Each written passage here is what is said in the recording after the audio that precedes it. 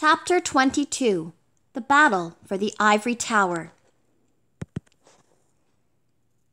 Vigilant scouts returned to camp reporting that the Ivory Tower was not far off and could be reached in 2 or at the most 3 days' marches. But Bastian seemed irresolute.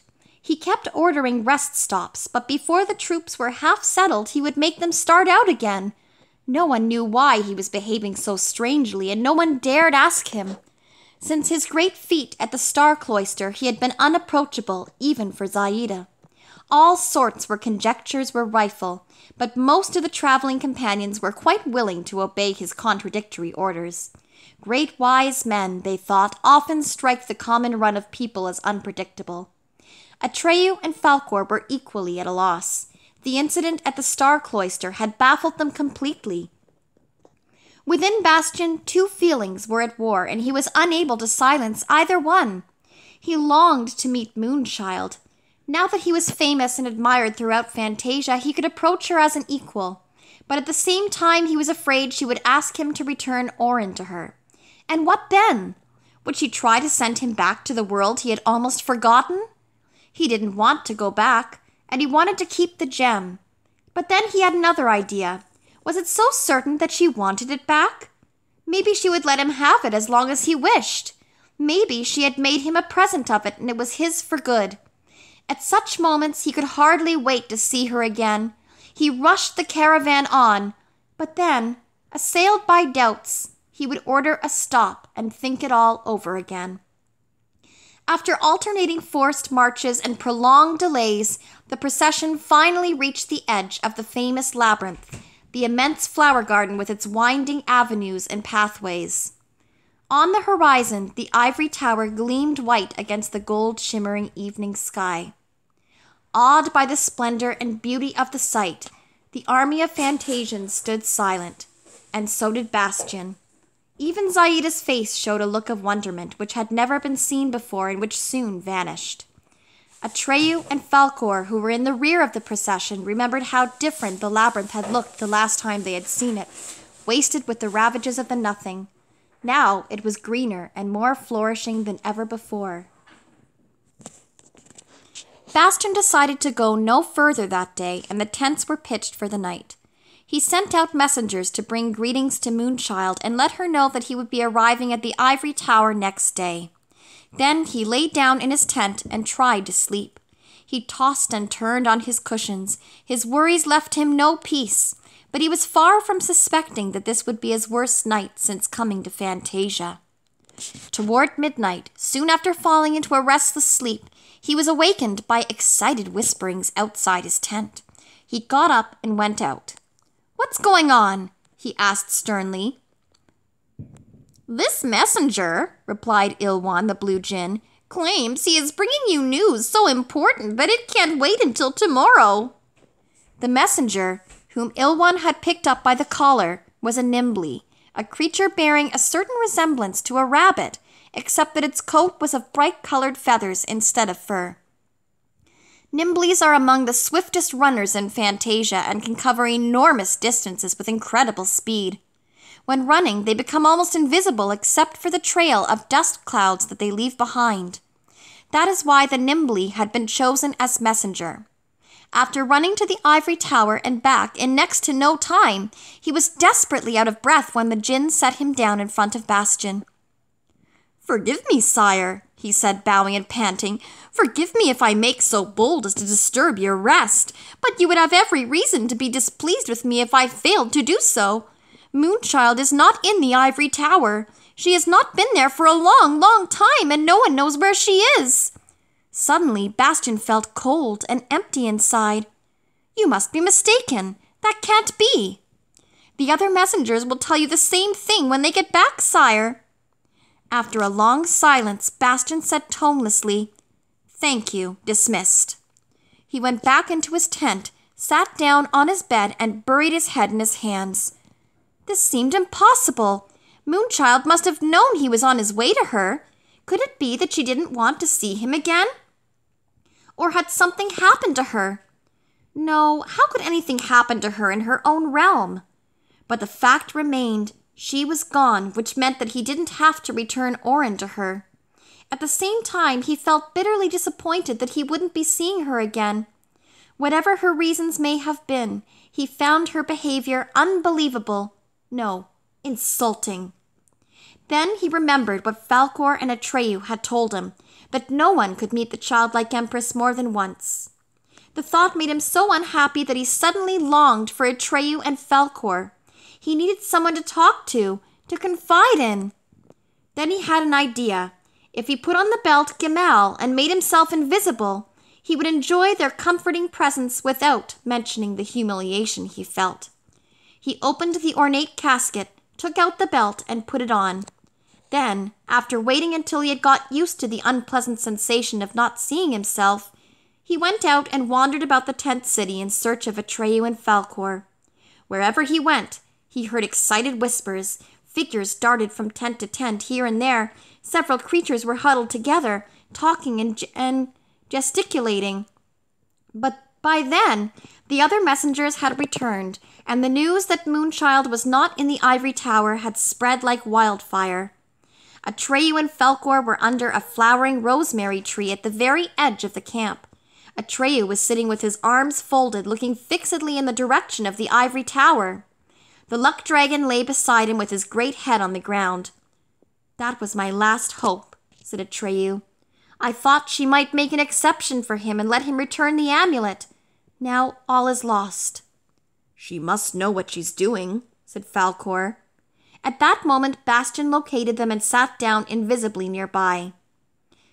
"Is it certain?" Atreyu murmured. "He mustn't be allowed to keep Orin."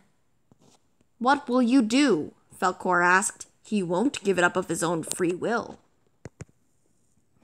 "Then I'll have to take it from him," said Atreyu. At those words, Bastian felt the ground sinking from under him. "That won't be easy," he heard Falkor saying, "but if you do take it, I trust that he won't be able to get it back." "That's not so sure," said Atreyu. "He'll still have his great strength and his magic sword." "But the gem would protect you," said Falkor, "even against him." "No," said Atreyu, "I don't think so. Not against him." "And to think," said Falkor with a grim laugh, "that he himself offered it to you on your first night in Amarganth." Atreyu nodded. "I didn't realize then what would happen."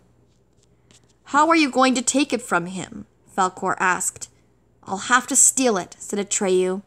Falkor's head shot up. With glowing ruby-red eyes, he stared at Atreyu, who hung his head and repeated in an undertone, "I'll have to. There's no other way." After a long silence, Falkor asked, "When?" "It will have to be tonight. Tomorrow may be too late." Bastian had heard enough. Slowly he crept away. His only feeling was one of cold emptiness. Everything was indifferent to him now, just as Zaida had said. He went back to his tent and took off the belt Gemal. Then he bade Ilwan bring him the 3 knights, Hisbald, Hikrian, and Hidorn.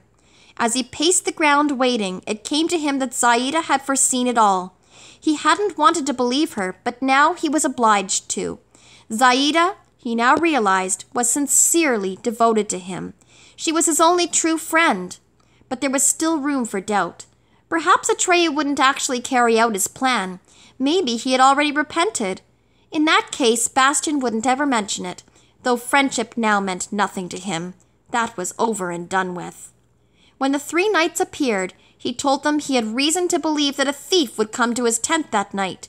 When they agreed to keep watch and lay hands on the thief, whoever he might be, he went to Zaida's coral litter. She lay sound asleep, attended by her 5 giants in their black armor, who stood motionless on guard. In the darkness, they looked like 5 boulders. "I wish you to obey me," Bastian said softly. Instantly, all 5 turned their black iron faces toward him. "Command us, master of our mistress," said one in a metallic voice. "Do you think you can handle Falkor the Luck Dragon?" Bastian asked. "That depends on the will that guides us," said the metallic voice. "It is my will," said Bastian. "Then there is no one we cannot handle," was the answer. "Good. Then go close to where he is." He pointed. "That way. As soon as Atreyu leaves him, take him prisoner, but keep him there. I'll have you called when I want you." "Master of our mistress," the metallic voice replied, "it shall be done." The 5 black giants marched off in step. Zaida smiled in her sleep. Bastian went back to his tent, but once in sight of it, he hesitated. If Atreyu should really attempt to steal the gem, he didn't want to be there when they seized him. He sat down under a tree nearby and waited, wrapped in his silver mantle. Slowly the time passed. The sky paled in the east. It would soon be morning. Bastian was beginning to hope that Atreyu had abandoned his project when suddenly he heard a tumult in his tent. And a moment later, Hicreon led Atreyu out with his arms chained behind his back.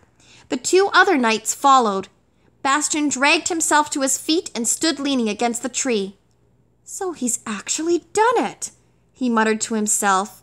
Then he went to his tent. He couldn't bear to look at Atreyu, and Atreyu too kept his eyes to the ground. "Ilwan," said Bastian to the blue djinn, "wake the whole camp. I want everyone here, and tell the black giants to bring Falkor." The djinn hurried off with the rasping cry of an eagle. Wherever he went, the denizens of the tents, large and small, began to stir. "He didn't defend himself at all," said Hicreon with a movement of his head toward Atreyu, who was standing there motionless with eyes downcast. Bastian turned away and sat down on a stone. By the time the 5 armored giants appeared with Falkor, a large crowd had gathered. At the approach of the stamping metallic steps, the crowd opened up a passage. Falkor was not chained, and the armed guards were not holding him, but merely marching to the left and right of him with drawn swords. "He offered no resistance, master of our mistress," said one of the metallic voices. Falkor lay down on the ground at Atreyu's feet and closed his eyes. A long silence followed. Creatures poured in from the camp and craned their necks to see what was going on. Only Zaida was absent. Little by little, the whispering died down. All eyes shuttled back and forth between Bastian and Atreyu, who stood motionless, looking like stone statues in the gray morning light. At length, Bastian spoke. "Atreyu," he said, "you tried to steal Moonchild's amulet and take it for yourself. And you, Falkor, were an accomplice to his plan.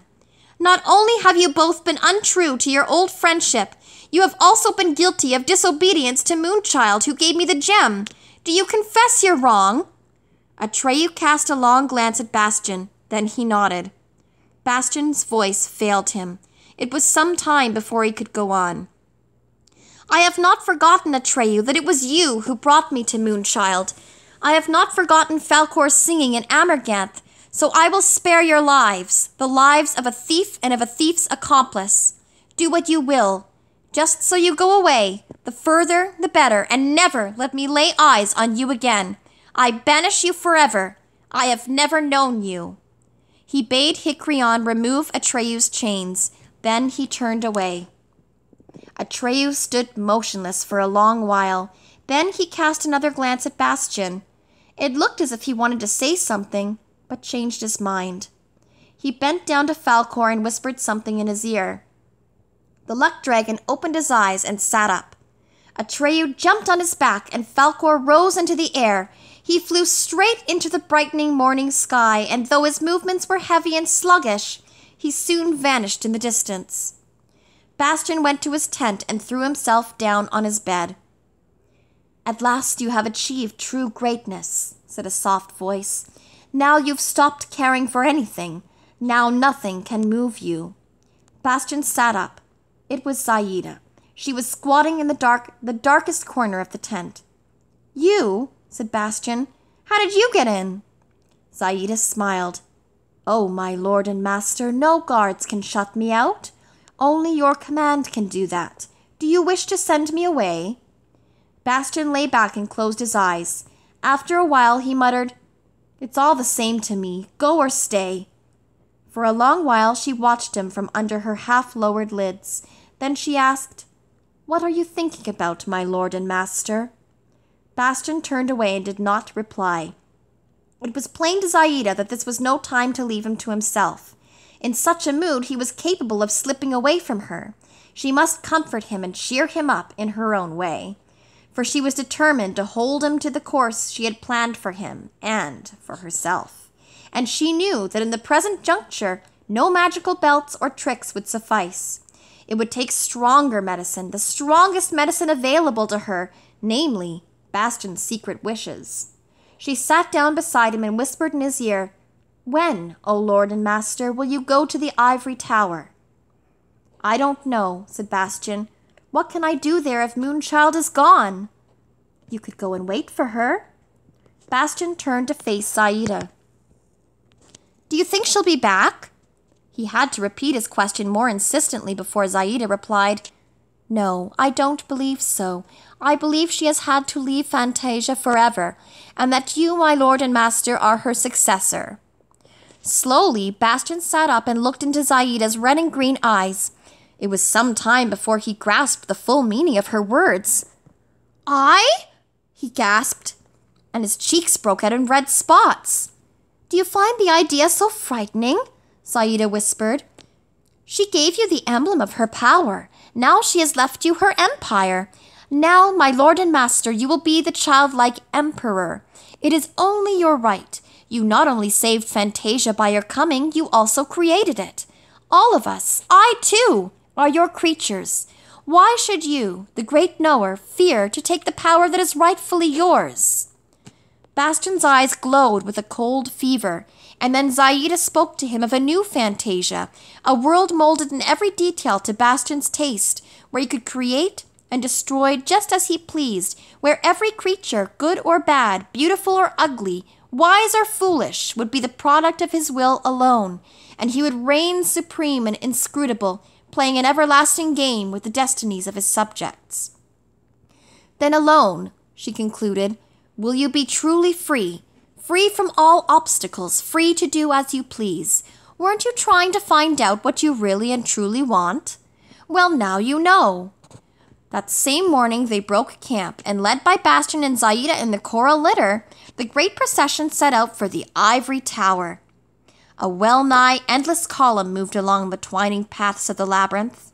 In the late afternoon, when the head of the column reached the ivory tower, the last stragglers had barely entered the great flowering maze.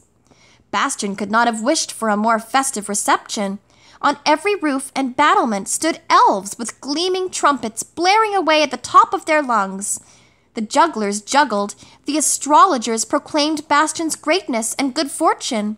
The bakers baked cakes as big as mountains.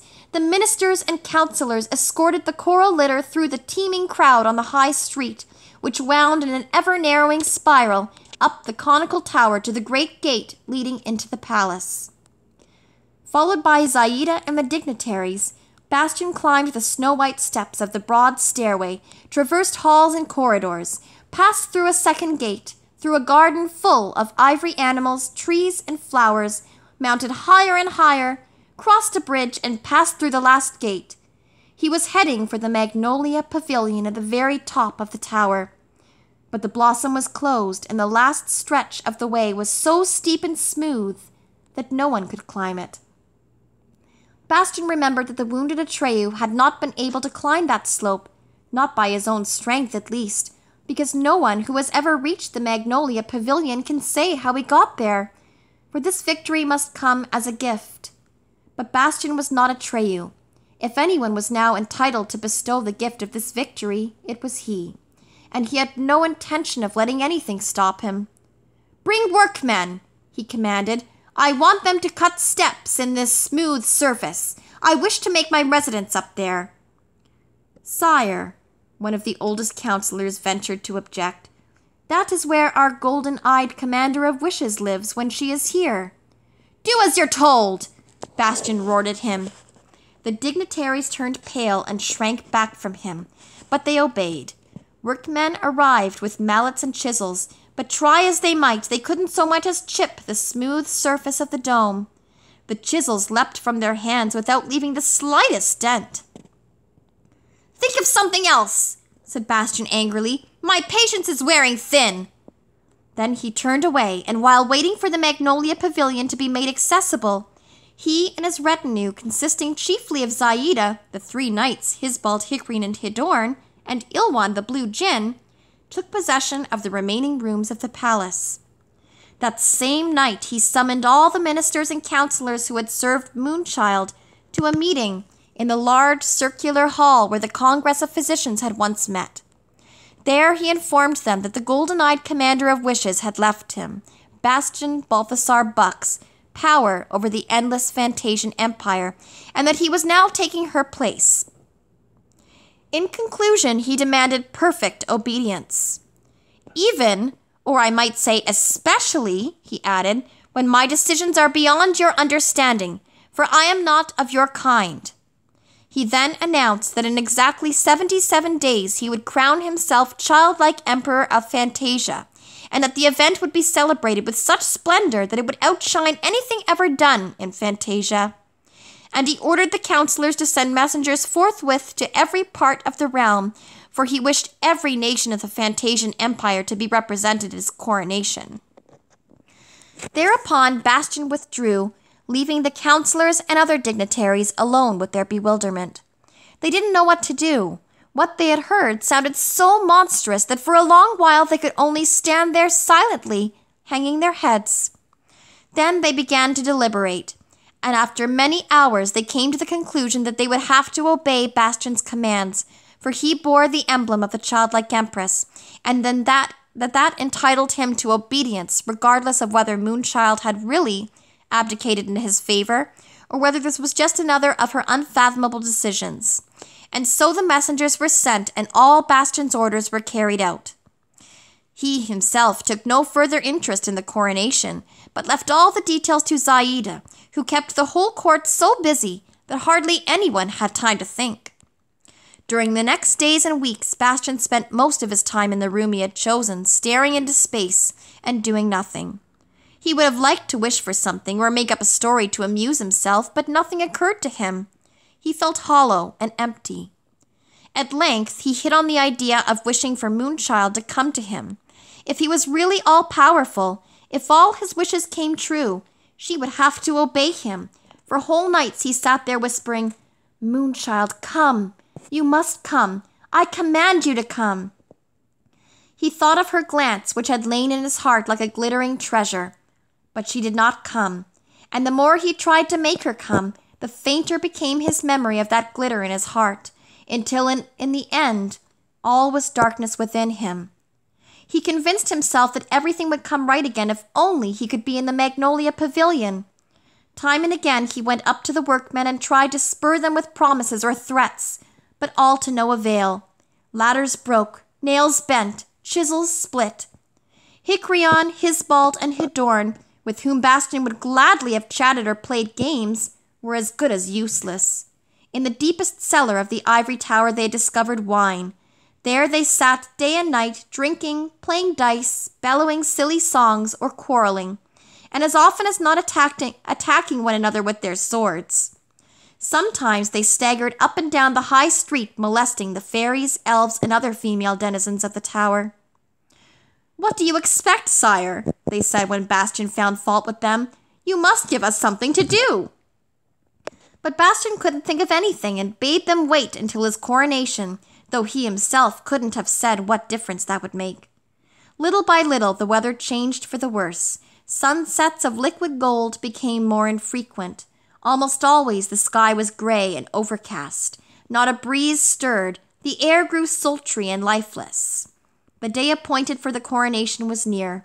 The messengers returned. Some brought delegates from remote corners of Fantasia, but others arrived empty-handed, for many of the nations refused, out of hand, to be represented at the ceremony. And in some countries there had been veiled or open rebellion. Bastian stared into space. "Once you are emperor," said Zaida, "you will put the house in order." "I want them to want what I want," said Bastian. But already Zaida had hurried off to make new arrangements. And then came the day of the coronation that did not take place. It went down in the history of Fantasia as the day of the bloody battle for the ivory tower. There was no dawn that morning. The sky was too covered with thick, leaden gray clouds. The air was almost too heavy to breathe. Working hand in hand with the Ivory Tower's 14 masters of ceremony, Zaida had drawn up an elaborate program for the celebration. Beginning early in the morning, bands on all the streets and squares played music such as had never been heard in the Ivory Tower. Strident yet monotonous, none who heard it could help jiggling his feet and dancing. The musicians wore black masks. No one knew who they were or where Zaida had found them. Every roof and house front was decorated with bright-colored flags and pennants, but they hung sadly limp, for there was no wind. Along the high street and on the wall around the palace, hundreds of pictures had been set up, ranging in size from small to enormous, and all showed the same face, Bastian's. Since the Magnolia Pavilion was still inaccessible, Zaida had prepared another site for the coronation. The throne was to be installed at the foot of the ivory steps near the palace gate where the winding high street ended. Thousands of golden censers were smoldering, and the smoke, with its lulling yet exciting fragrance, drifted slowly up the steps and down the high street, finding its way into every last nook and cranny. The armored giants were everywhere. Only Zaida knew how she had managed to multiply the 5 she had left into such an army. And as if that were not enough, 50 of them were mounted on gigantic horses, which were also made of black metal and moved in perfect unison. The armored horsemen escorted the throne up the high street in a triumphal procession.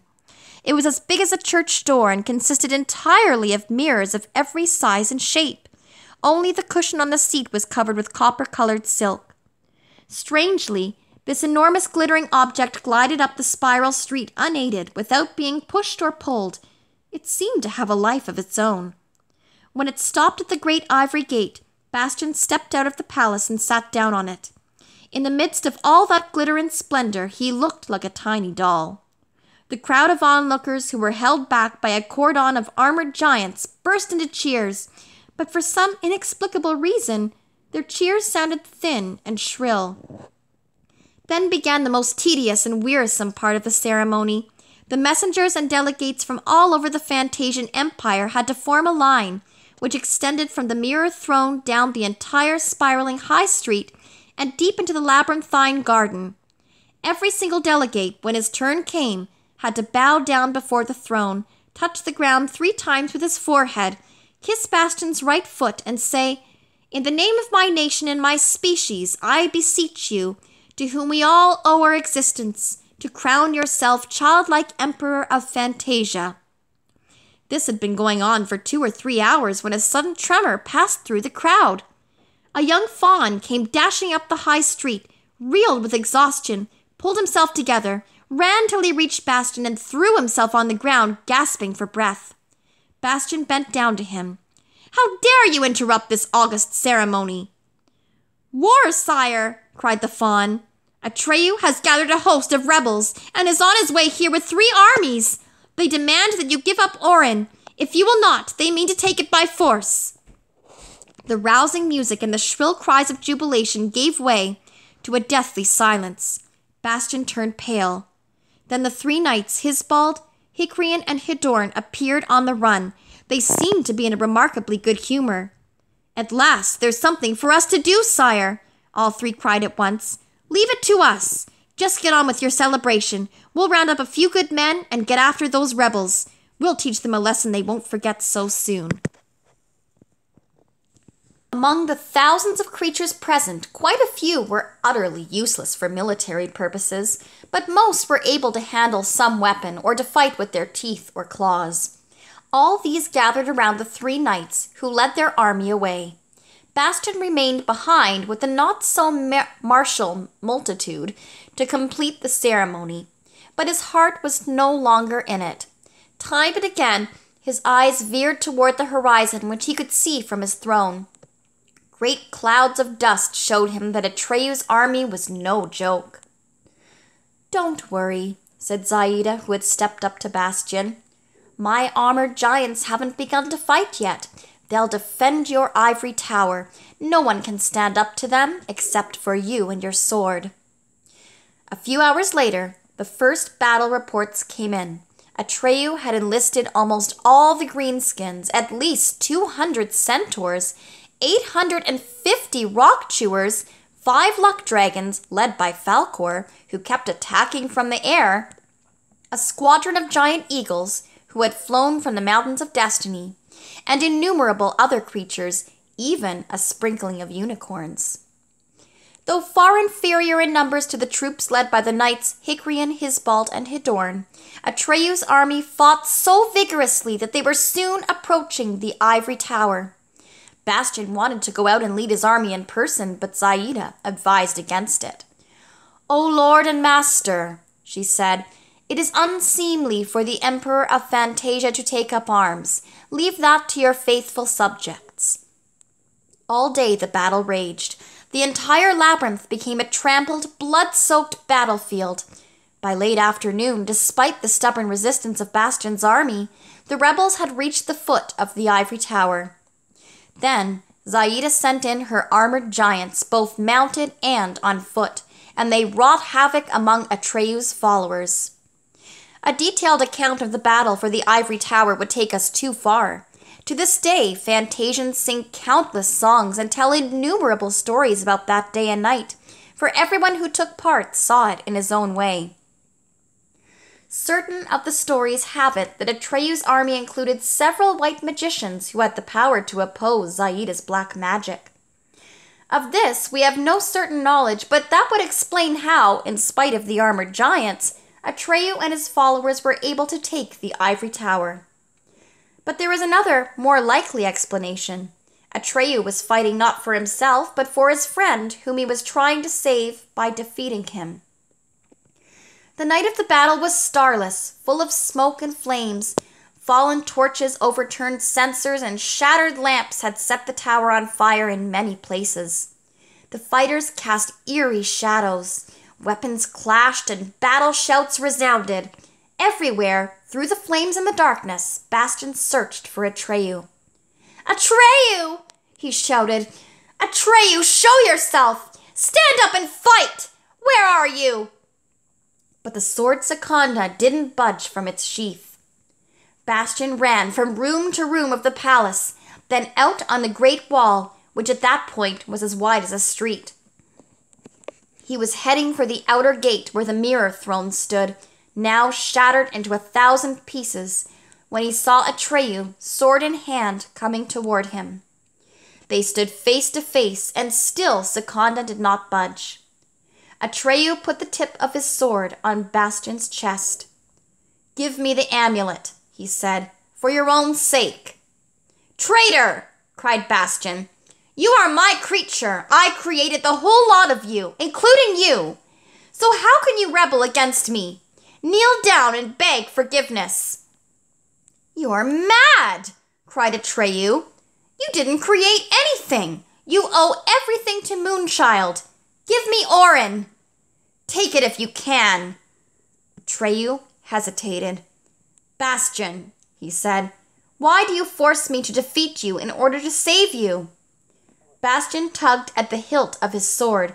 He tugged with all his might and finally managed to draw Seconda from its sheath. But it did not leap into his hand of its own accord, and at the same moment a sound was heard, a sound so terrible that even the warriors on the high street outside the gate stood, as though frozen to the spot, looking up at the two adversaries. Bastion recognized that sound. It was the hideous cracking and grinding he had heard when Grogrimmon turned to stone. Seconda's light went out. And then Bastion remembered how the lion had predicted what would happen if someone were to draw the sword of his own will.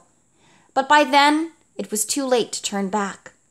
Atreyu tried to defend himself with his own sword, but wielded by Bastion, Seconda cut it in two and struck Atreyu in the chest. Blood spurted from a gaping wound. Atreyu staggered back and toppled from the wall. But at that moment, a white flame shot through the swirling smoke, caught Atreyu in his fall, and carried him away. The white flame was Falkor the Luck Dragon. Bastion wiped the sweat from his brow with his mantle, and saw that its silver had turned black as the night. Still, with the sword Seconda in hand, he left the wall and went down to the palace courtyard. With Bastion's victory over Atreyu, the fortunes of war shifted. The rebel army, which had seemed sure of victory a moment before, took flight. Bastian felt as if he were caught in a terrible dream and could not wake up. His victory left him with a bitter taste in his mouth, but at the same time he felt wildly triumphant. Wrapped in his black mantle, clutching the bloody sword, he passed slowly down the high street. The ivory tower was blazing like an enormous torch. Hardly aware of the roaring flames, Bastian went on till he reached the foot of the tower. There he found the remnants of his army waiting for him in the devastated labyrinth, now a far-flung battlefield strewn with the corpses of Fantasians. Hicryon, Hisbald, and Hidorn were there too, the last two seriously wounded. Ilwan, the blue djinn, was dead. Zaida, holding the belt Gemal, was standing beside his corpse. "He saved this for you, O Lord and Master," she said. Bastian took the belt, folded it up, and put it in his pocket. Slowly he passed his eyes over his companions. Only a few hundred were left. More dead than alive, they looked like a conclave of ghosts in the flickering light of the fires.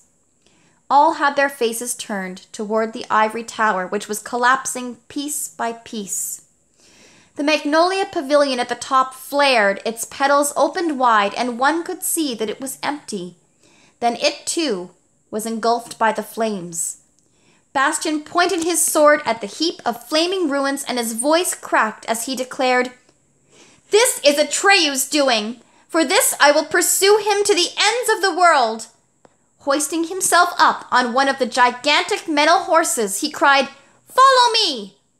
The horse reared, but he bent it to his will and galloped off into the night.